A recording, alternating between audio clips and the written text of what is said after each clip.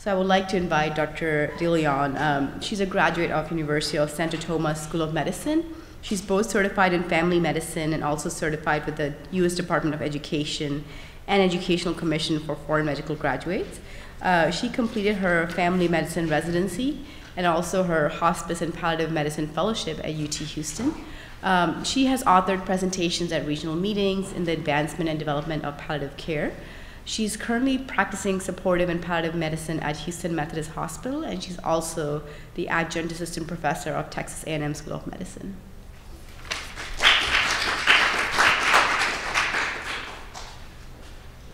Okay, thank you, doctor.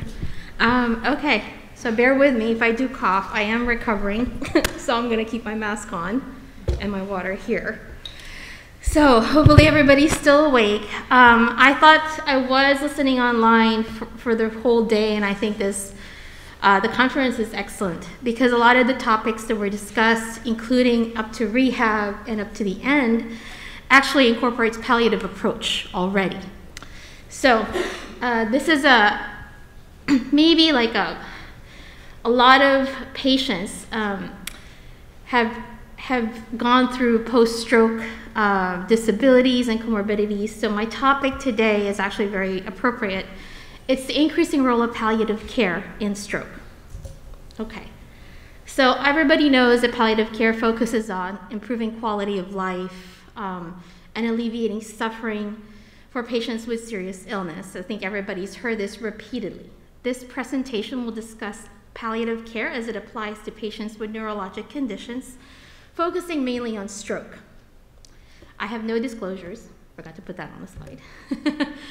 So I mentioned palliative medicine because at times people forget that it is a specialty. We like to use the term palliative care because it sounds more caring, obviously. But it is a specialty which aims to recognize, prevent, alleviate suffering, and improve quality of life for patients with serious, advanced, chronic medical conditions or terminal conditions. This is the definition of the World Health Organization since 2002. There is a new term coming out recently, and it's mentioned repeatedly in the American Academy of Hospice and Palliative Medicine, in the American Academy of Neurology. It has been mentioned as the term neuropalliative care or palliative neurology, and they put it together. It's an odd combination, but surprisingly it's appropriate. It is an approach to care that focuses on optimizing symptom management, functional status, addressing goals of care, discussing advanced directives, and engaging in shared decision-making throughout the course of the disease. Okay, another thing I wanted to clarify is that palliative care is often equated with hospice care. These terms are not interchangeable. Palliative care can be provided independent of a patient's prognosis, while hospice care is appropriate if a patient is nearing only the end of life or the terminal stage. So there is a general increase in the prominence of palliative care being involved in neurology in all different kinds of specialties since the year 2000. There has actually been an increase, like 158% increase in studies showing that hospitals are incorporating this specialty into their departments and in the hospitals in the inpatient setting as well as the outpatient setting. So everybody knows this, it's been discussed all day. Globally, stroke kills about 5 million people annually. It was the leading cause of chronic disability and the second leading cause of dementia worldwide.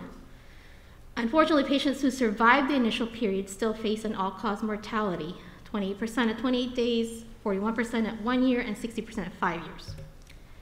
So because of the technological advancements, there is a reduction in morbidity and mortality. And it was mentioned earlier also that it was the third leading cause of death in 2007, went down to the fifth leading cause of death in 2013, and last year, the recent study that I didn't get to put in there is that it was the eighth leading cause of death. I think it was September or November of 2022. So with the baby boomers coming into age where the average stroke is coming, stroke and stroke death is anticipated to double from the year 2002 to 2032. I think the big issue is the COVID pandemic. It took a little bit higher up in in the rankings of the leading cause of death the past 2 years. Okay, so the impact of stroke. Clinicians will face an increased number of survivors along with family and caregivers who will experience a wide range of physical, psychosocial, and existential challenges. These high rates of morbidity and mortality after a stroke emphasizes the importance for clinicians to integrate palliative care, both in the acute and the post-acute systems of stroke care. So everybody knows the stroke trajectory. It is unlike cancer. It does pose a difficulty and complication with our team most of the time. It's unlike heart failure, which we see a lot also. It's unlike dementia and other serious illness in a sense that the onset is sudden and abrupt. There's little or no time to prepare patients, to prepare families, to talk about considering values and what treatment preferences the patient will have. And normally, usually, it's followed by a rapid decline from normal baseline. So it's a new state of health for the patient and the families. Many patients are unable to participate in treatment decisions early on, and so families are tasked with decisions based on what patients would want or what their wishes would be. Most patients who die after a stroke usually do so in the setting of withdrawal of life-sustaining treatment, unfortunately, in a facility. Some in the hospital, some in skilled nursing. Those who survive, though, face a prolonged trajectory of improvement as well as increased risk of morbidity and mortality in the future. Therefore, the models of palliative integration and communication skills need to be adapted to this trajectory. So the stroke trajectory, you can see death, coma, persistent vegetative state. They can improve with or without disabilities, which is why the rehab, physical therapy, speech therapies are all important. Common complications include infection, respiratory failure, falls, pressure sores, pain, depression, and so on. And the recovery of function may also be prolonged, could be 3 to 6 months or more, or even none. So these statistics were taken, they're basically telling us that there's a high mortality and morbidity associated with acute strokes, and many of these patients and families will need specialized palliative care needs. So, post-stroke period of severity and course of illness are highly variable. There is the importance of symptom management, and I think every specialty or every multidisciplinary care for stroke involves symptom management. Symptom management for improvement of quality of life, which you will probably hear redundantly throughout palliative care if you consult us. Some of examples are pain, fatigue, depression, anxiety, dysphagia, and a lot more. I'll go through, there's a whole chart that I made for common symptoms that we also help manage. Discussions on life-sustaining measures are very important. Artificial nutrition, mechanical ventilation, and tracheostomy are also important. All these discussions need to happen, preferably ideally early on post-acute stroke. So goals of care need to be thoroughly discussed. So how do you integrate palliative care into stroke care? So in the field of neurology, there again I mentioned palliative neurology, there's actually a fellowship in Denver that specializes taking neurologists or residents into a fellowship. They call it neuropalliative care. So that started a couple of years ago. So in the field of neurology, there may be many diseases that are chronic, progressive, life-limiting, and very disabling, which were the bridge between palliative care and neurology exist. Current emergent interest is how to apply the palliative principles. You don't necessarily have to get us on board, just know the principles to care for the patients with underlying conditions. And some of the neurologists that I've worked with, mostly ICU, have developed these skills already. Some of them are excellent, and some are still a little, in the beginner side and getting used to discussing these things and using palliative care skills. So it is especially difficult, obviously, for stroke patients, and not just the patients, but the caregivers and the families are affected as well. There's a lot of loss of function, communication difficulties. Sometimes the patients are with it, but they can't communicate. Sometimes they're not with it. They have personality and memory changes. They have really, really prolonged disability. And most of the time, because they have a higher increase in mortality with another stroke, they have a very shortened prognosis. It's very disabling with a high symptom burden. The care of stroke patients present numerous opportunities to integrate palliative approach. Okay, so there it is again, redundant. Improvement of quality of life. We do cover an interdisciplinary approach, which is quite different from just mostly specialties. We incorporate physical, psychological, social, and spiritual issues when we treat the symptoms, not just the physical. We look at the overall picture, which was what we call total pain, if it's pain. We improve communication. So communication is vital, not just with the patients and the families, but also with the specialist, the primary care, the neurologist, so that we can come up with a clear plan and options for these patients and families. Advanced care planning and goals of care discussions are very, very important, especially early on. There's times where stroke patients develop dementia or they get altered later on, so it is important while they're still kind of with it in the beginning to start having these discussions early.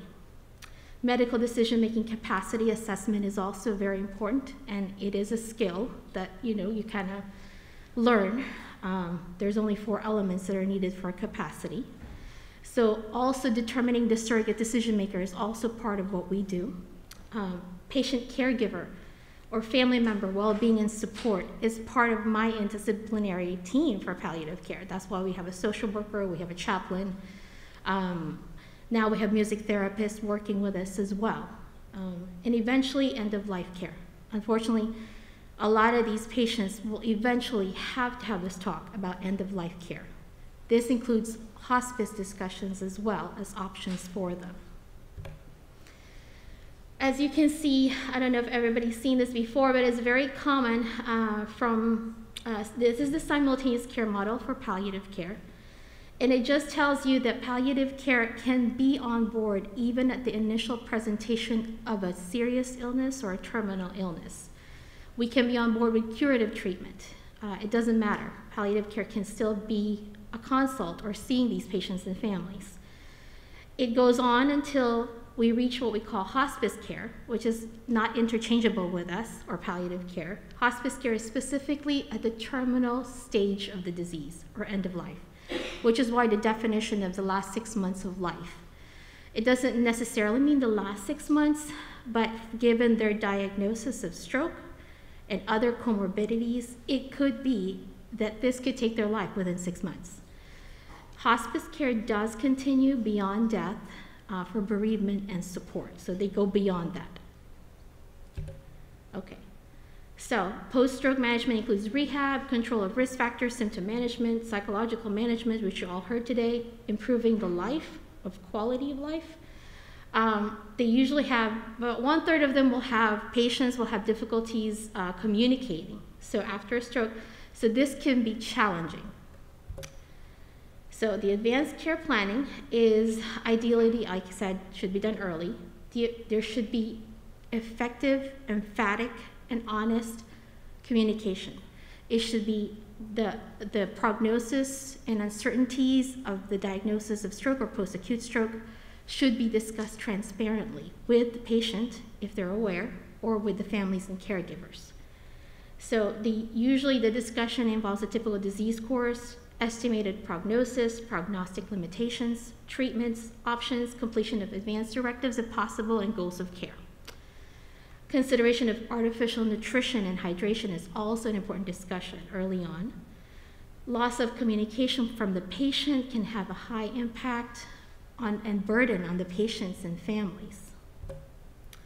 Okay, so these are the common symptoms after stroke that we normally can help manage, and everybody else, in other specialties, and the primary neurologist can also manage.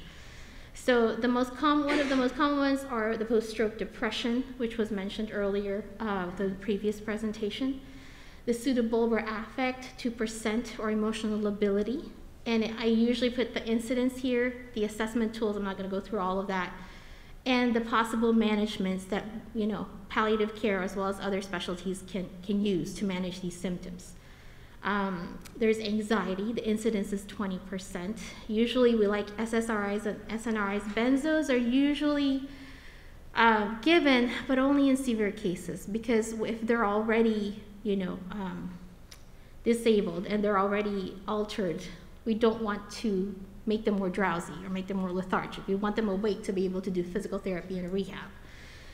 Delirium is another one, 10 to 48% with stroke patients. So they have usually tried behavioral modifications, and we try to work with the team and see what the identified causes are. Antipsychotics, like you'll see Haldol. Some of my colleagues like to use it a lot. I don't. I only use it if there is really severe hyperactive delirium because, you have the excitatory agitation coming from adverse effects on that. So I have my reasons for not using it all the time. But it's a very popular drug that palliative care will be using, especially and hospice as well. Dysphagia, the incidence is about 20 to 50%. So there's the assessment tools. Rehab is very important, Shin-tuck maneuver, special diet. We always discuss that the PEG tube, the NG tube has not been shown to prevent aspiration, but a time-limited trial can help with nutrition. So if we want to give the patients a time-limited trial to see if they can recover, to see if they can get some strength to do some rehab, physical therapy, occupational therapy, then this is the way to go. We don't dissuade this unless we absolutely see no chance of a meaningful recovery, absolutely. So pain is probably one of the most common ones to manage. There's the central post-stroke pain, which is about 12% incidence rate. There's the hemiplegic shoulder pain, 48 to 84%. Usually they come from weakness or chronic weakness on the left side. It depends on the kind of stroke and which side it is. And they usually like to, so the most common one is still headache for some reason. I see it a lot. And the headache we like to manage with non-opioids at first, because I said we don't want them drowsy, we don't want them stuporous, we want them participating in physical therapy and rehab and whatever, more quality of life. We only use opioids if the NSAIDs or the acetaminophen, they're not working. We still have the amitriptyline, lamotrigine, and then we have electrical stimulations, physical therapy, NSAIDs, all this stuff, denervation procedure. There's also acupuncture, high heat strapling, sling, a whole bunch of stuff. Okay, so there's also post-stroke spasticity. The incidence is about 30%. We can do the botulinum injection, physical therapy, splint, orthosis, electrical stimulation, and antispastic agents like baclofen or tizanidine, usually baclofen 5 milligrams every 8 hours, tizanidine 2 milligrams. If they are drowsy, I would not use it, or at least use less of a dose for it. Fatigue. Fatigue was mentioned earlier also. There's about 50% incidence of fatigue. We usually use modafinil, amantadine, and methylphenidate. Methylphenidate we like to use more on cancer patients, but it can be used on post-stroke patients as well. And then we usually see how they respond for a short period of time. We don't like to keep them on it for a prolonged time, so we try to wean it down. Once they get a little bit stronger, they get a little bit better, the more nutrition. Okay, so there's also urinary incontinence, incomplete emptying, stress incontinence, 50 to 20%. Usually try non-pharmacologic weight loss, bladder training, and all these other stuff. And surgical usually is the last option, obviously. Fecal incontinence is also another symptom. 10% usually happens around 6 months. The treatment is supportive, so you try to give them less stool burden. You can use debulking agents or antidiarrheals, sacral nerve stimulation, and lastly, sphincteroplasty, but that's rare. We don't normally use that. Okay, so seizures and epilepsy, the incidence is about 5 to 12%. Obviously, we use anti-epileptic drugs. We do use anti-epileptic drugs in hospice as well. This is for comfort. We don't want patients having seizures, even though they're on comfort measures or hospice care. So not everything does stop. Sexual dysfunction, as much as it's not talked about as often, there is as high as 50% incidence rate in post-stroke patients. So they need a lot of counseling, medication review, depression screening is important. And the efficacy of the phosphodiesterase inhibitors after a recent stroke is still controversial, so we don't know how effective it is. Sleep disordered breathing, again, the sleep study is high as 50%, so we do weight loss, CPAP, or BiPAP if they need it. Okay, Those are the symptoms. They're not all there, but those are the most common stroke, post-acute stroke symptoms that we like to help manage as well. Now, after that, you have to think about end-stage issues, unfortunately. Management of underlying symptoms to optimize the quality of life.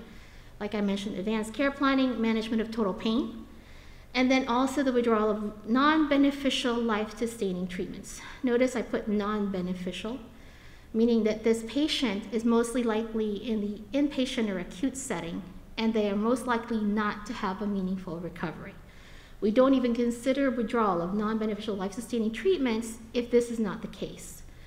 If the family is asking for this and the specialist or neurologist doesn't agree yet, so we do have, this is where the discussions come into play, or the interdisciplinary family meeting is appropriate. Many challenges include unpredictable course, sudden death, fluctuating course, long duration of the disease, and complex multidisciplinary care is usually needed. So the withdrawal of non-beneficial life-sustaining treatments, it can be very complex. It's another presentation altogether. But there are common symptoms. There are main 7 symptoms that we normally manage when we do this.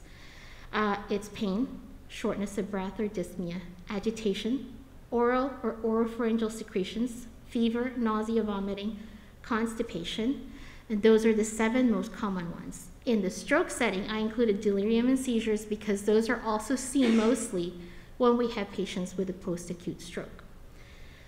These are the main symptoms that we normally manage. We like to keep them well: symptom management, comfort care, medications.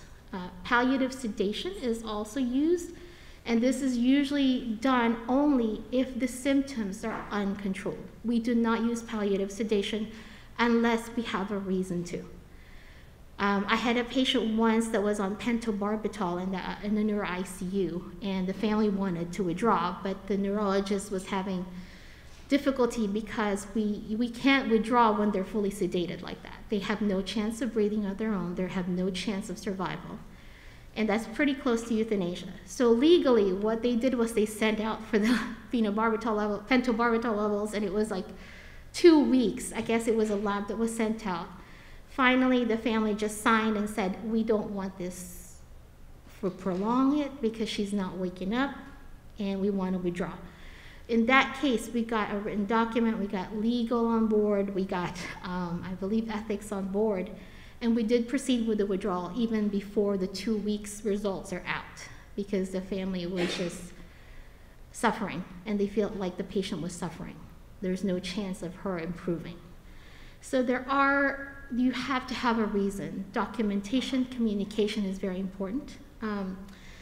There's also the preference for organ donation. We don't normally interfere with organ donation in this hospital. There are some hospitals that integrate organ donation with palliative care. Our team does not. We will mention it briefly and offer it, but the discussion itself is usually done by the organ donation or life gift, our team. They have their own team. Okay, so why is there a need for basic palliative care skills for neurologists?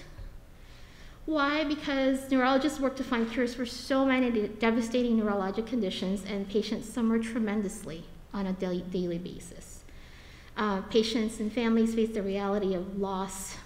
It's a repeatedly loss of function, loss of ability to communicate, limited lifespan, complications related to it. So they do suffer a lot, and it's prolonged suffering sometimes, or difficulties. So the unique aspects of palliative care neurology, because it's prolonged, it's fluctuating, unexpected declines happen, and impairments. There's also an enormous prognostic uncertainty with post-stroke patients. And there are very few validated prognostic markers that are actually 100% accurate, especially in post-acute stroke. And neurologists or neurology patients can lose mobility. They can lose their communication ability, their cognitive function, even long before death.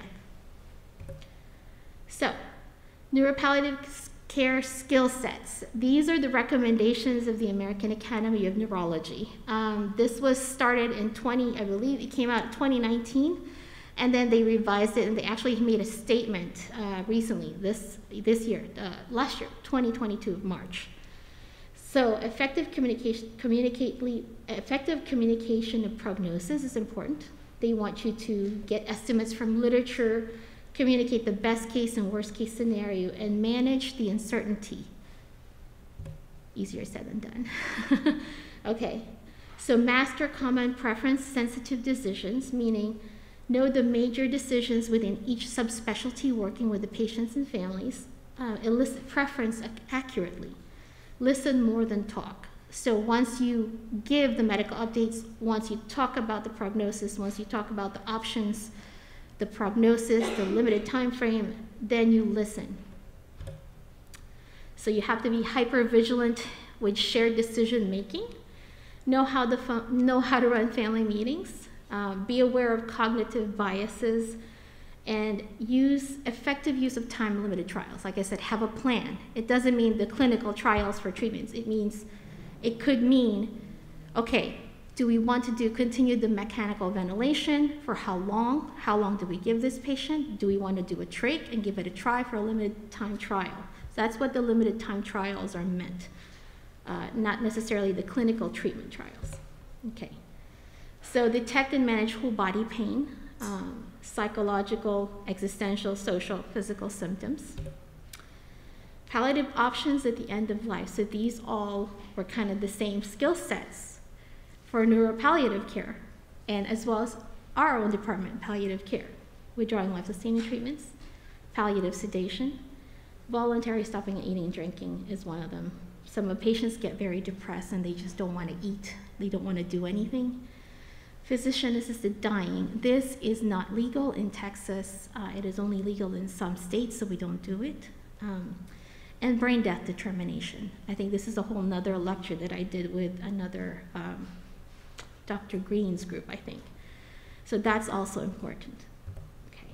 So conclusion, the American Academy of Neurology calls on neurologists to provide basic palliative care skills and recommend direct involvement in palliative care, both in the inpatient and outpatient setting. Okay, I talked as fast as I could because we were running late. Okay, any questions? No? Everybody's still awake? A comment. Yes. When we're in the neuro ICU, and I think we know it's a catastrophic bleed, like we know it's a catastrophic stroke. Just a comment for everyone is that sometimes I feel like I'm rushing the family to make a decision, but I think it's so catastrophic for them that it takes time for them to process that. So I think the one comment I have is that we all need to listen more and talk less, and let the family take their time. It might be a lot longer than you would think because we do this every day, so we forget sometimes. Yeah. So just a comment. It's normal to feel like that because it's happening right now, right then. It's acute, within 24 hours. I guess because we see a lot of those, so for us coming in calm, not panicking, not sounding like we need an urgent decision right away, and mostly coming in just to support initially. But at the same time, usually with my patients and my families, I would like to say, so the time is critical. I don't know how long your loved one has, but it is not looking well, not looking good. Honest compassion, try to empathize with them. Most of the time when they hear something simple, and they usually respond better than what you would expect. So, okay, any other questions, comments? Okay, I'm gonna go take my breath from a recovery.